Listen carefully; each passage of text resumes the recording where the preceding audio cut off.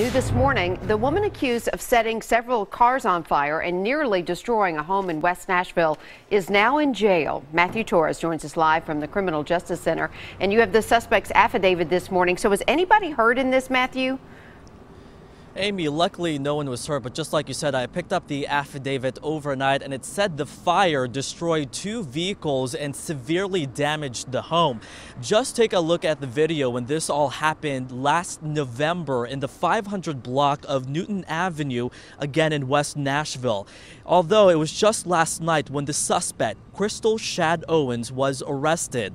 Police say she had an altercation with her husband and sent threatening text messages and phone calls right before the fire.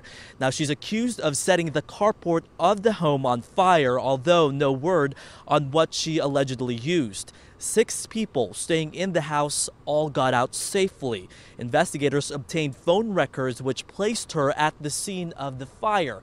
Now, there is an interesting note. About a couple of months later, another home next to it was destroyed by a fire officials deemed suspicious. No word, though, if any arrests have been made on that incident. As far as Shad Owens, she remains here in Metro Jail this morning, charged with arson, and is being held on a $50,000 bond. Reporting live at the Criminal Justice Center this morning, Matthew Torres, News Channel 5.